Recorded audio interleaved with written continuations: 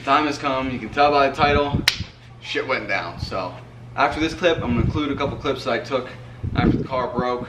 But basically what happened, I was on the highway. I was heading to another city to do some racing, see some ladies. And it was like maybe 5:30, 6 o'clock in the morning. Sun wasn't even up yet. And I'm in the left lane, going to pass the semi. Cruise control was set at like 77. I just was on the throttle maybe 20-30%, and then it felt like someone jumped on the brakes. Car locked up. You could see that the RPMs were, or something was, I don't know, it was weird. So I like clutched in, motor died, no brakes, no power steering. Had to yank it off to the left lane, to the left shoulder, which was, I mean, just, I barely got off the road. Like literally, I had maybe 3 inches from the line, and then semis were just blowing by me, crazy. I sat there for an hour and a half until a police officer came by and towed me to the other side of the road. Then I waited quite a while for a tow truck because my insurance told them I was at exit 277 when I was at 177. Someone fat fingered the thing. So I waited forever, and then I had to have my roommate here, Eric, with the Camaro, get my truck, go rent a U-Haul trailer, drive all the way out there, come get me, drive back. And we dropped off the trailer yesterday, and I went and bought a trailer from Michael with the orange Evo. So now I have my own trailer, and I'll be daily driving the truck from here on out. But what had happened was I didn't even know what happened at first. No idea. I thought the motor blew, crank walk. That's what I was thinking. But sitting there on the side of the road, I couldn't really get out and look in the motor or the engine bay or anything because of all the semis driving by. You know, the highway's packed with semis that early in the morning. So, but I can start the car if I clutch in. Start the car, I can rev the car just fine, it idles fine, acts totally fine with the clutch in, the clutch, you know, your clutch foot down, and it won't go with the car off or on. It goes into third easily and reverse easily. Fourth, you can yank it in there real hard, but 1, 2, 5, and 6, no bueno. Even in neutral, letting off the clutch, the car just stalls, and you can hear like a little tingy noise. I put it in third gear, tried to rev it up real high, and let off the clutch, like ride it, and it dies. So something definitely failed. I don't think, I have a couple people telling me they think it's the clutch, like the pressure plate or something failed, but I think it's something internal with the transmission.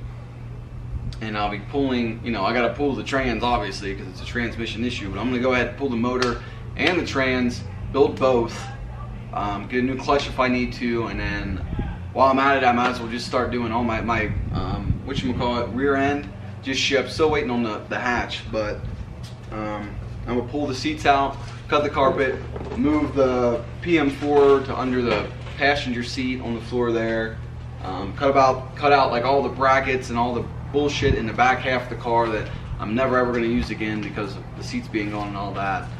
Rear crash bar is going out, AC is going out, and any other little random shit that I can save weight along the way. We're gonna build the motor.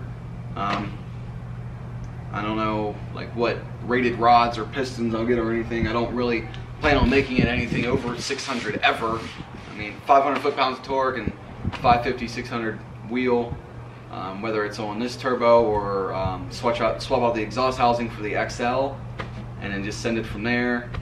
Maybe upgrade injectors. I'm going to replace the direct injectors, redo the timing chains and guides, a thrust bearing on the crank, so at least that's refreshed.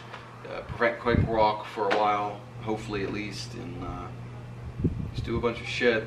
I don't have any idea on what pistons or rods or rings or any of that shit I'm gonna do yet. Or I think with the top end, I'm gonna, you know, pull the head obviously and maybe send that out to Precision Raceworks or I forget the other company's name. I think they're in Texas too. They just came out with that real nice fuel pump assembly. I think they do head work and build heads. So I want to send the head off somewhere, get ported, and you know, valve springs, be able to rev this thing out to 77, 8,000 RPM, and then the bottom end I'm gonna do here or in Amarillo with my buddy Michael.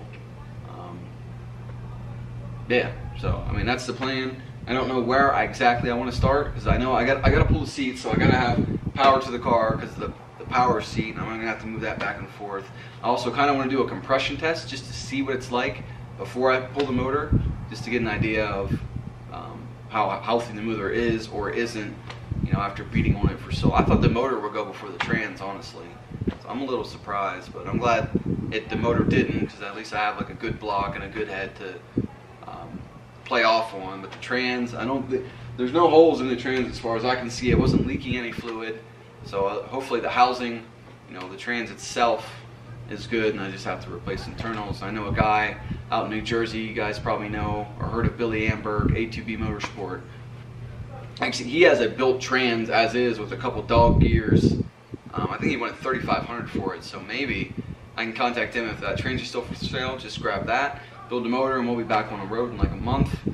Or I don't know, we'll just have to see. I'm gonna start it's a holiday weekend, so I'm gonna start contacting people on Tuesday, sending out some emails this weekend, and go from there. But I think right now, Eric just went and grabbed a compression tester from a buddy down here in the road. We might do a compression test just to see what the numbers are, shits and giggles. Then I'm gonna probably remove the seats so I can cut the carpet and reroute the PM4. And if anybody knows anybody that wants a full set of seats, both fronts and the backs, I'll even get rid of like the back door panels or something too. I got the truck. I will meet anybody anywhere in the United States. Meet me halfway. I need that money to fund. I got the Kirky seat here. I want to buy like a Corbio or whatever the hell they're called for a passenger seat. Something a little bit nicer for when there's a passenger in the car, but still light and looks decent, and be able to work with harnesses. Yeah, but goal is to have the motor out by the end of the week. I need a buddy, the same guy with the compression tester, has an engine stand I can use, but I need to rent or buy a cherry picker. And so just stay tuned. There's gonna be a lot of stuff coming up. Be a lot of in-depth video and all that shit. But I guess for now we'll pull out these plugs and coils, do a quick compression test, and see how she acts.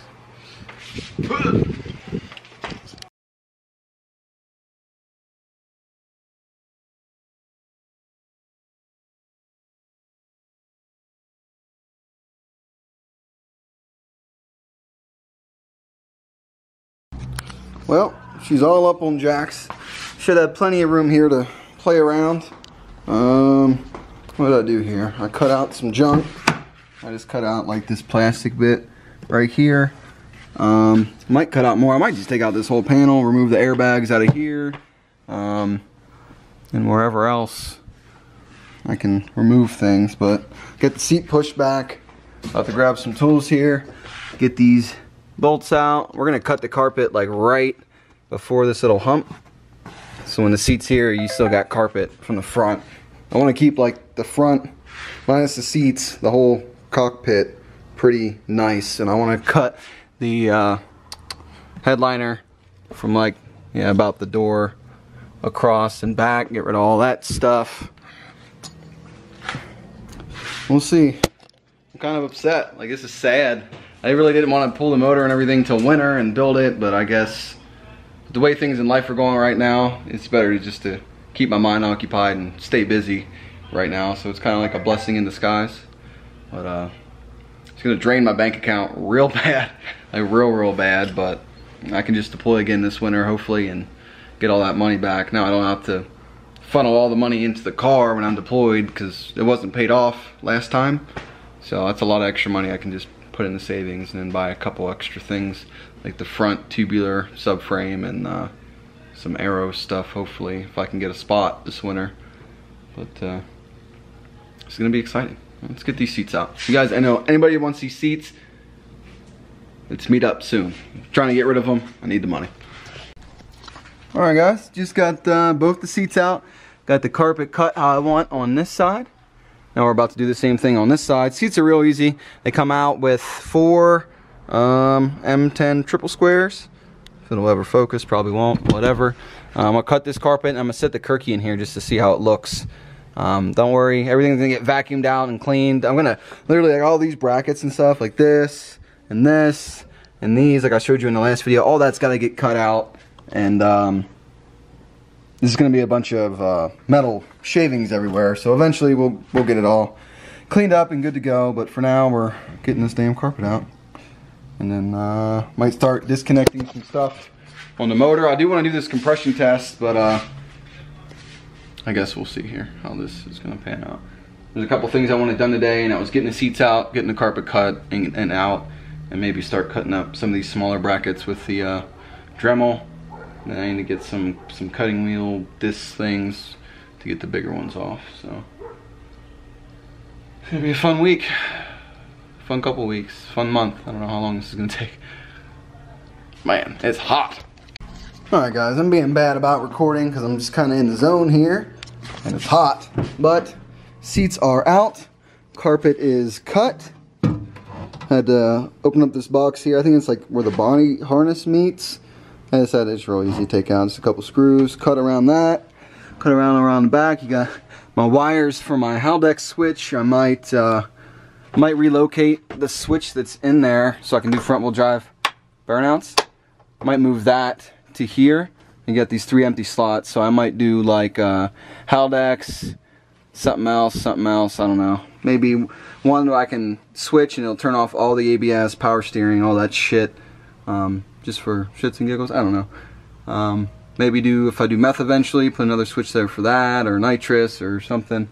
I would like to put a little 50 shot in here for when we are doing street racing stuff, but we'll see eventually. But for now, threw the Kirky in there. My dumb ass thought it would sit up by itself. I don't know why, but obviously I need brackets and stuff, but this thing will be pretty dope in here one day.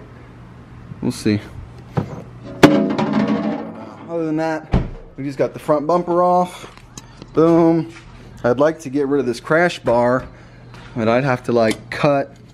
It'd be a lot of cutting and shit. The rear one's definitely coming off, but we'll get to that whenever we go to do the rear end stuff. But with the bumper off, pulling out these wiper motors, just a couple screws, and I just snapped them off.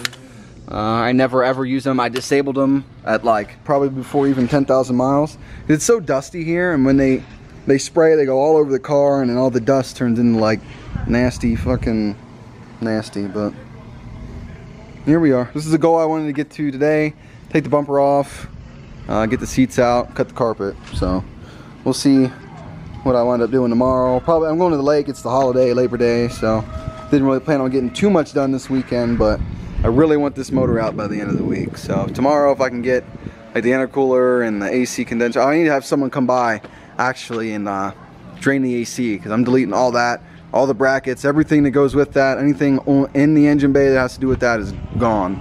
We're gonna cut all that stuff out. So just stay tuned. It's gonna be a good time. Well, I hope you guys aren't gonna be yelling at me too much in the comment section. I apologize if any of this is making you cringe, but just getting done what needs to get done. A lot of the stuff in there, I mean, if I'm never gonna use it, there's no point in having it. Get rid of it. But the video went out today, the last one of doing some other weight reduction stuff.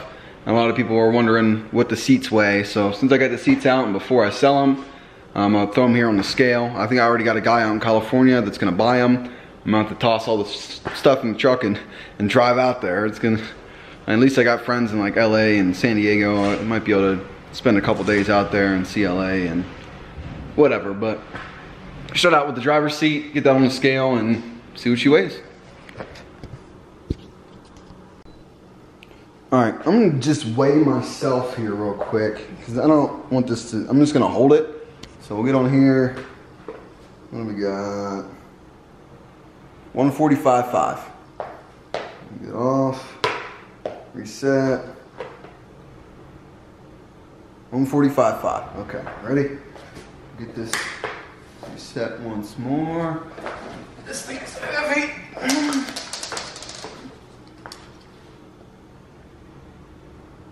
This is 2064. Okay. Over time.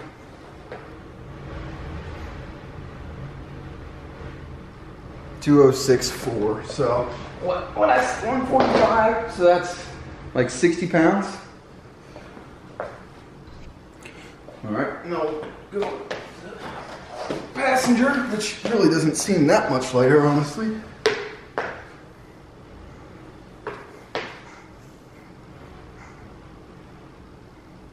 $201, so about 3 pounds less.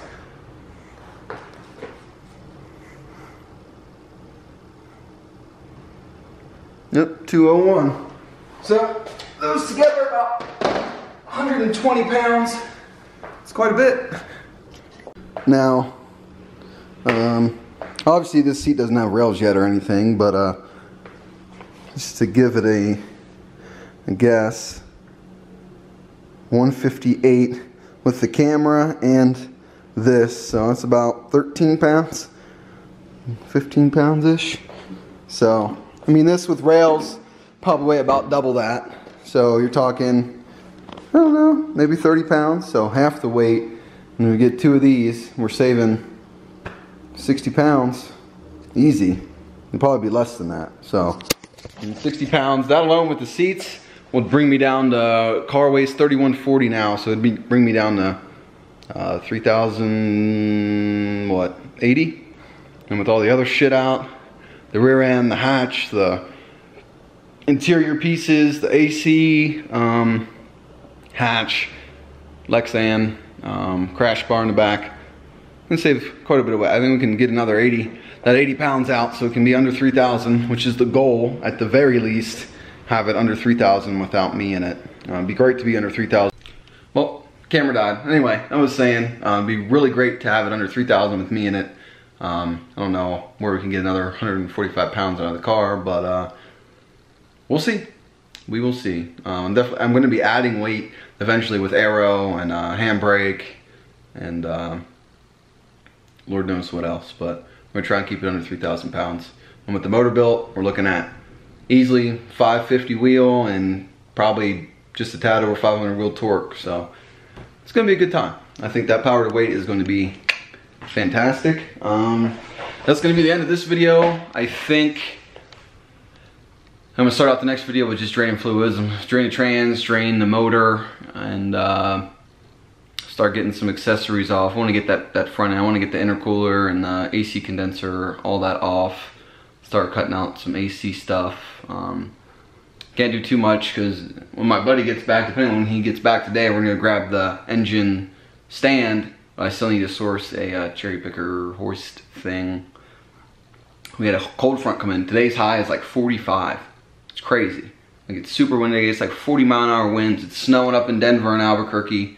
It's crazy. It's kind of cold out there, so I don't know how much I'm really going to get done because I hate the cold. I'd rather be out there sweating than freezing. So anyway, thanks for watching. Look out for the next one. We'll be draining fluids, pulling some accessories, this, that, and the third, and then hopefully by 2-3 videos from now that you'll see next week. I'm hoping to have the motor out by this weekend. So, and then we can assess some damage, and we can get a hold of Billy Amberg, try and get his built trans, has an LSD and dog gears and this, that, and the third. So that would be nice. And then we just gotta figure out what parts we want for internals, get them ordered, and yeah. So you guys got any suggestions on internals, more specifically head work? I would like to just pull the head and send it somewhere to get valves and valve springs imported. And yeah, the bottom end I'd like to do myself at the very least, but porting I'm definitely not going to do. Changing out valve springs is easy. That's, I mean, valves and valve springs are pretty simple, but I'd like to have someone who knows what they're doing. And closer to New Mexico, West Texas, the better. Alright, yeah, that's all I got. Drop comments, questions down below, and I'll catch you on the flip-flop.